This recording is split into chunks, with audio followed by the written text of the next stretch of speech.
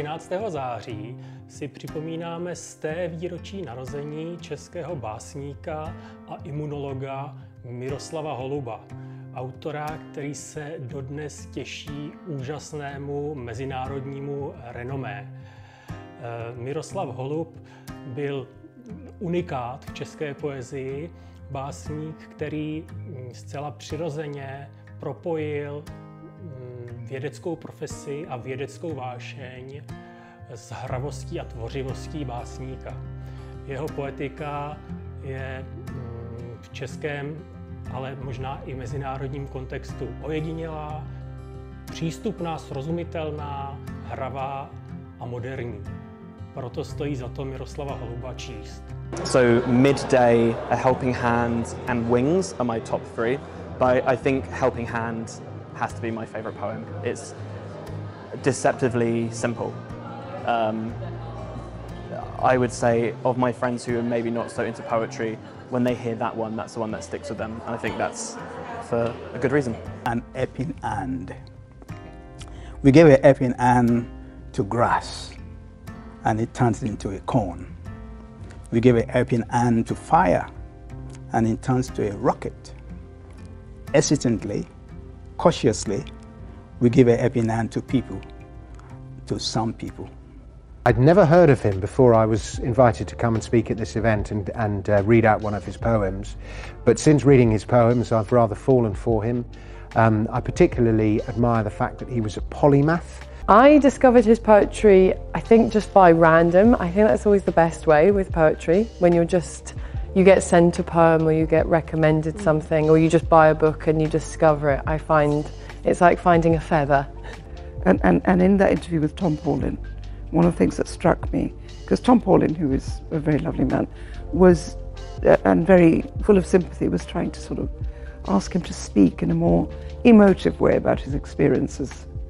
And he just said, well, you know, when that era of censorship ended, it was like taking off a pair of tight shoes. He was so unsentimental and yet so compassionate. It was a great lesson in life. A boy's head. In it, there is a spaceship and a project for doing away with piano lessons. And there is Noah's Ark, which shall be first.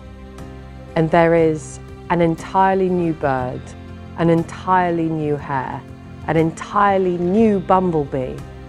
There is a river that flows upwards. There is a multiplication table. There is antimatter. And it just cannot be trimmed. I believe that only what cannot be trimmed is a head. There is much promise in the circumstance that so many people have heads.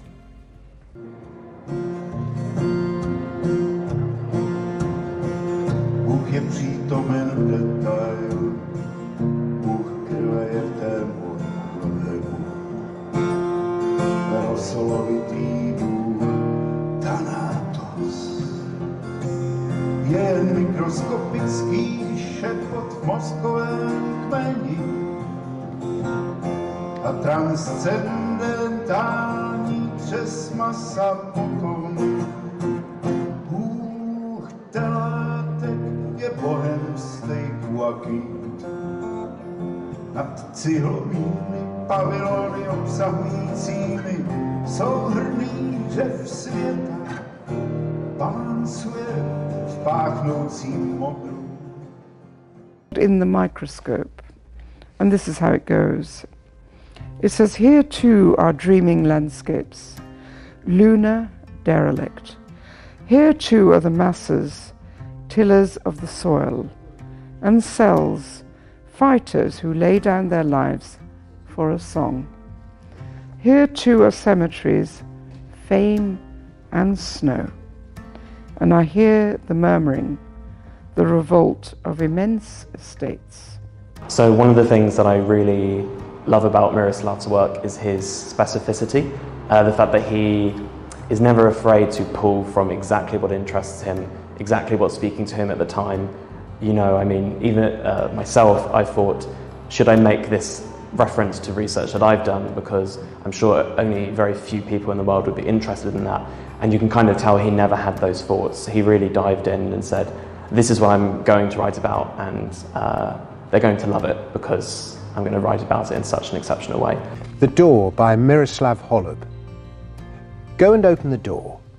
Maybe outside there's a tree, or a wood, or a garden, or a magic city. Go and open the door. Maybe a dog's rummaging. Maybe you'll see a face, or an eye, or the picture of a picture. Go and open the door.